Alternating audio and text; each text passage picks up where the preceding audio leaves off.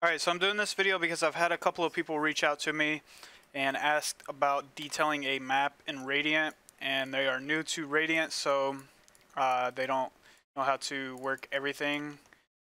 So I want to make this video to show people how I detail. And in particular, someone was asking for how I did a hole in the wall and how they can go about making a hole in the wall look decent. And I always tell people it's really easy in Radiant once you know the tools, and that is because, especially for someone like me, who is not an artist, doesn't like UV unwrapping and all that, and Maya, the great thing about Radiant, it does the textures for you. So you don't have to do all that stuff that you have to in Maya. So it does all the texturing for you, which is why I like Radiant so much, is because it's just such a powerful tool. But right now I'm just bringing these corners together, and that helps with texturing and then also optimization. I recorded this video once, but it ran into audio issues, so I'm going to go over some small details other than blending as well. When you create your geo, you want to caulk it, Alt-Shift-C. And also I'd like to clarify, I may skip over how to do a specific button because this is not a controls tutorial. This is more of a detailing tutorial, so I'm going in this with a mind frame that you guys already know how to operate Radiant, but I'll try to make it to where I can help you as good as I can, or if I remember. So what caulking does, it will not render that face in game. So if you are making some complex geo in the game view, it will not render that face, and that's obviously for optimization. You don't want to render faces that don't need to be rendered. So like where these two corners meet, instead of just applying a default texture to it, and then there'll be a texture in here rendering, and the player will never see it. So you want to do that when the player will never see it.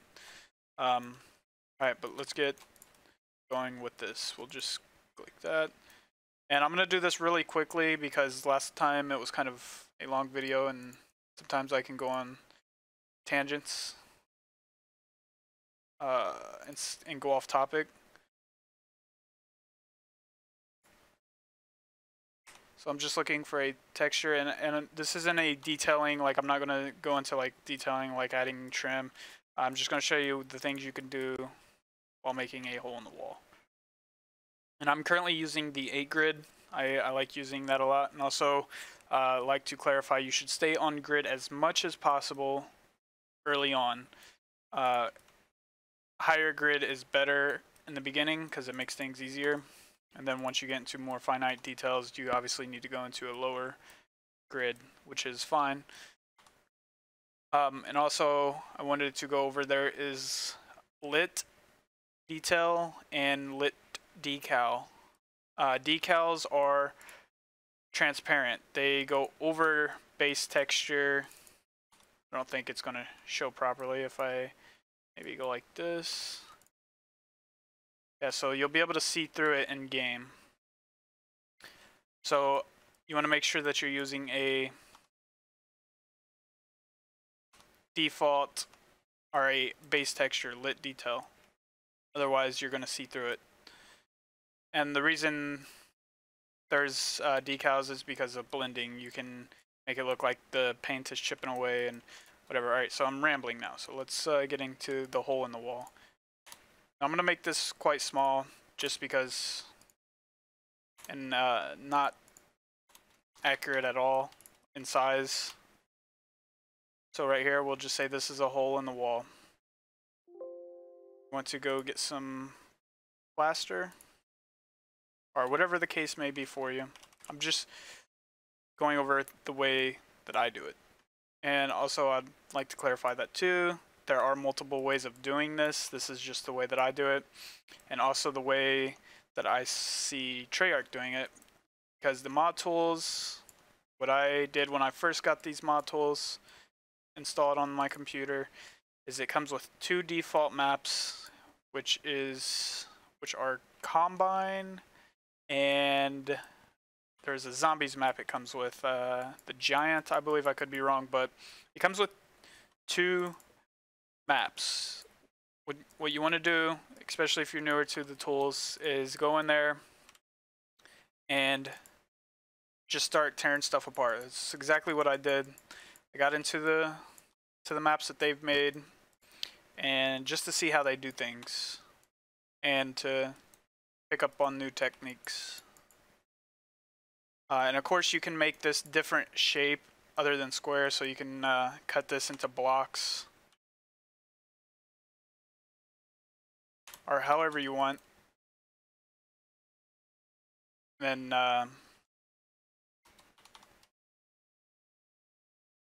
use the E tool for edge or whatever. But I'm just showing you very quickly. You can do all the detailing yourself, how you like it.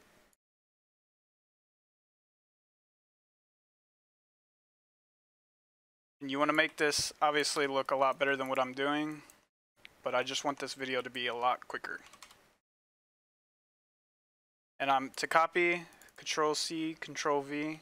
You could also do spacebar, which will take it off the grid. It kind of like makes it hop around.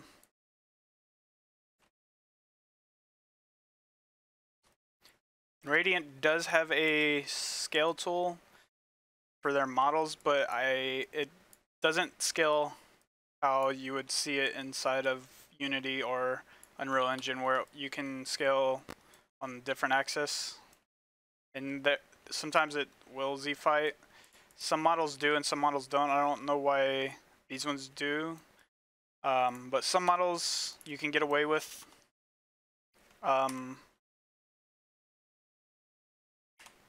You can get away with overlapping them, and some you can't.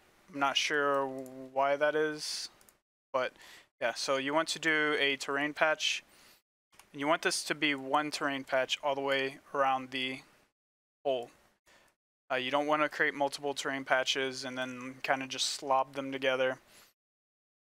So you want to go into the vertice mode, hit V, select 2 verts, Control Shift A to add a row of verts. It'll always add a row in between the 2 that you selected. So I selected this one, and it adds a row here. And typically, I like to do it like I'm doing now, like I'm showing you. I used to have 3 rows, and that way you can use this one for to line it up with the model. And then on the middle rows, I always have it lined up on the line. Let me just move these real quick. And you want to do this, you want to take your time on this part, because if you have like it like that, let me go ahead and get this real quick.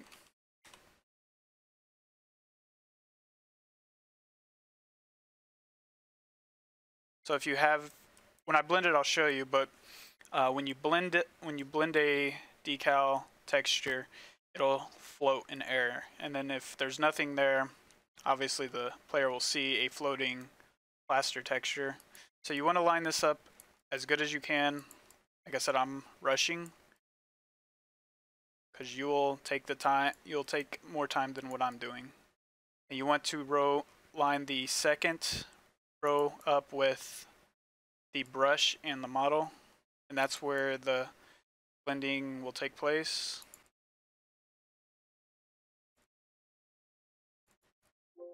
It's a lot of finite detail like this. Takes a lot of time to get it to look really good, and you want to just keep. And by the way, select 2 verts and press Alt O to extrude that area.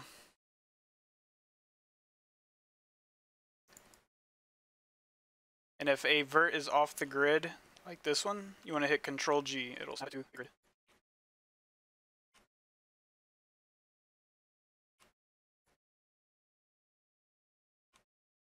I'm making this look real. You can't really see it anyways, but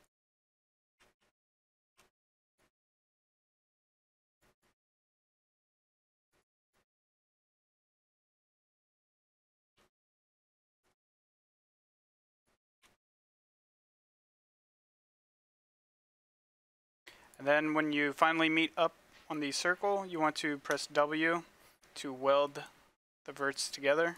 Alright, I was trying to figure out why the decal or the patch was not showing up on the viewport, and that was because I had these on the decal, so it was not rendering this right here. So I had to change that. So now that you have this covered the entire window, and like I said, this is real sloppy. You want to take your time. You want to hit G to bring up the alpha editing window, and this is the value. You want to put the outer ring all the way to 0 and apply, and that's what that does, blends.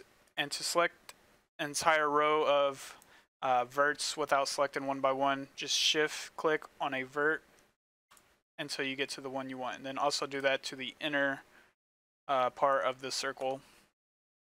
And then bring up the surface inspector, LMAP or natural, whichever one looks better. And then you got that. That's starting to look like a decent hole in the wall. You always want to texture what the player can see. So we're going to do that. Middle mouse click to do that. And we'll just give it that so you can see something there. So this, and then also to add even more detail, you can add wood debris.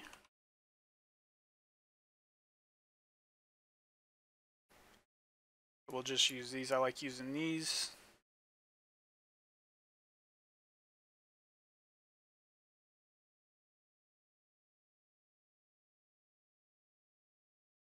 For the middle area.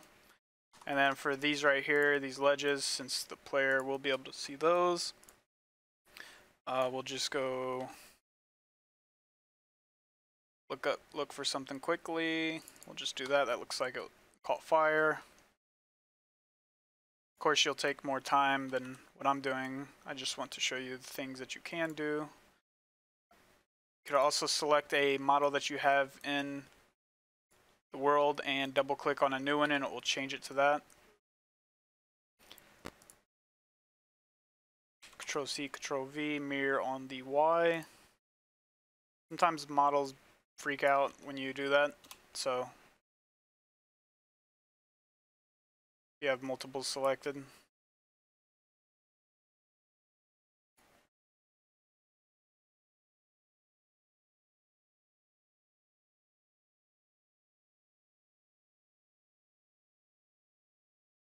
We'll just do that for now. Then you can also, they have 2x4s up here that you can use as well. There are, and then for the other side, obviously the other side will be damaged too. You can just copy, paste this plaster.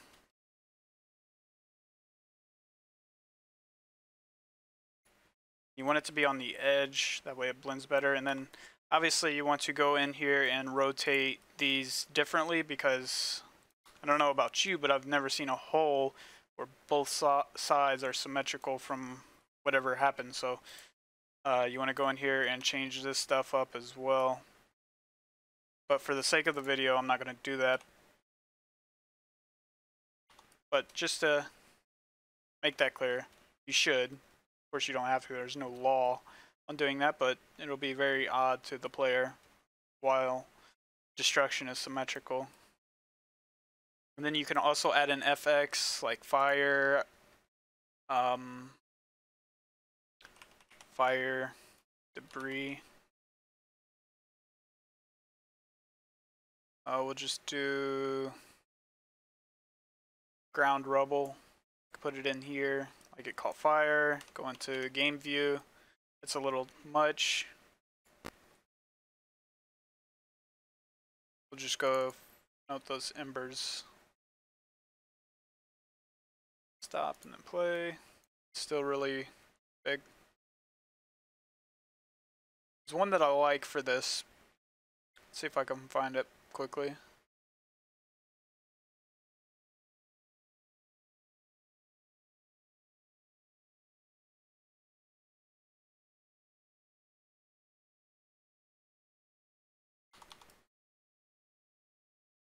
So obviously that doesn't look good. We'll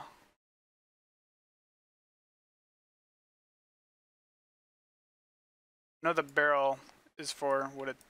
Okay, those are fire emmers. I use those as well where I put the fire.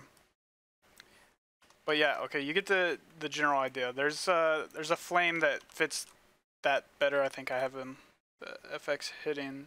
Yeah, FX.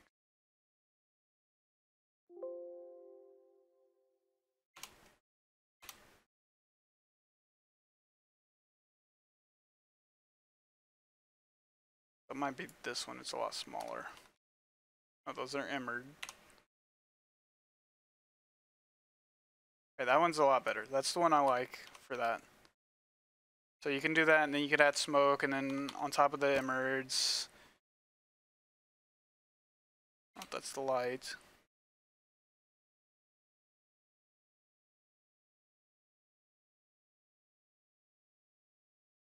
It's the light too.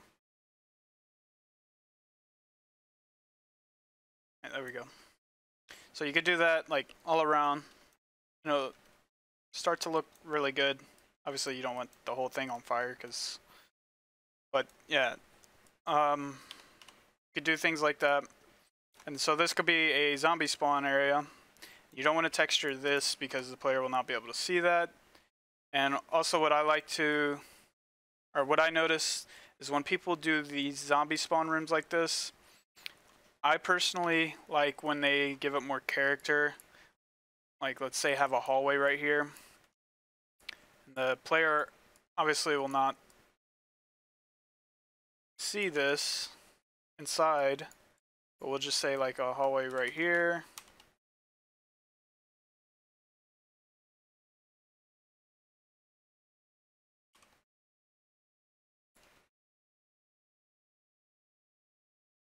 I'm doing this very quickly. I would make it a lot better, obviously. And then you want to do the same that I did over here, and that's this. Oh, deleted the wrong thing. Do that all around. I'd delete that wall I did.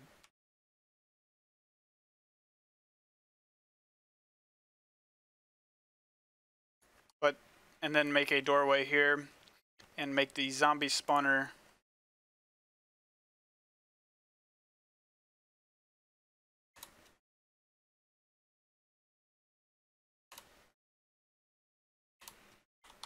you could just say that's a door, roughly sized. But you could say the zombie spawner's here, the player can't see it, and it'll come around and then find the window and go after the player. That way it gives it more character. Instead of it just spawning right here, it makes it look bigger than what it is, and there's more character to this area for the zombie spawner. Of, you know, not knowing what's back there, where the zombie's coming from. It just makes it have more character instead of them being able to see. Obviously, you take your time on it more than I did. Then you can also Control C, Control V this, and then add in some cracks. And you could just layer the stuff. It's one thing that makes these maps look really well is layering. You want to know how to layer blends, layer textures, and just add nice looking things. I'm gonna just get something, it's probably a concrete one. But yeah, and then you can go and edit each one however you want to make it look more realistic, and just kind of make a crack come way out here, look like collateral damage, instead of it just being very right there, like it's cracking the whole wall. The whole wall might cave in. Just small details like that. And then you can also copy paste these and bring them out.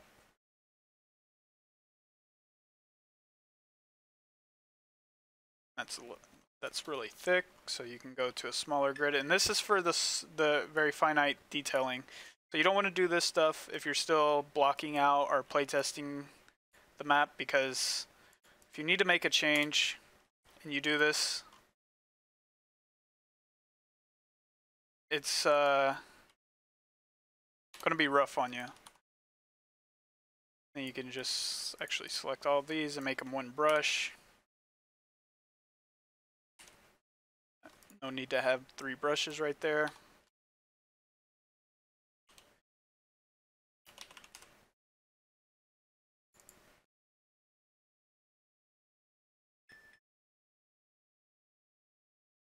Stuff like that, and you can put trim up here too.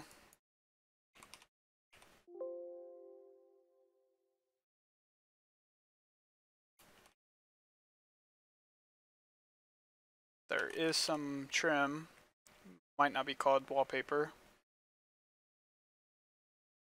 You can do stuff like that to make your map that much better looking. And you gotta watch out because some of them are decals, and like I said, decals are transparent if there is no base texture that it is rendering to. So you can see how this wall looks so much better than just being a plain wall. You can also do that just for some simple, it doesn't have to be a zombie spawn. You could just do that just to add more detail to your map and make it look a lot better. You could also, let me get rid of these real quick and just make a hole in the wall.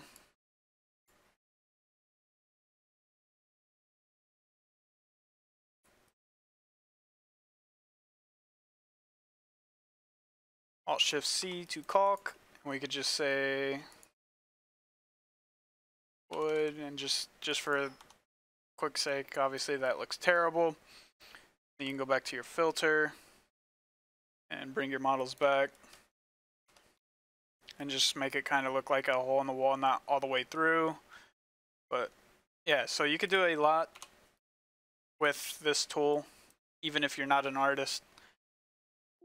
And it's crazy how strong the tool set is. So I know I kind of went on some more rambling, but I had some people reach out to me, like I said, and ask for some tips and advice on the tool. If you guys want to know anything else, please ask, and I don't mind making a video to help out. Or just reach out to me and I'll try to get back to you. And if there's multiple people asking the same question, I'll just make another video. But peace out.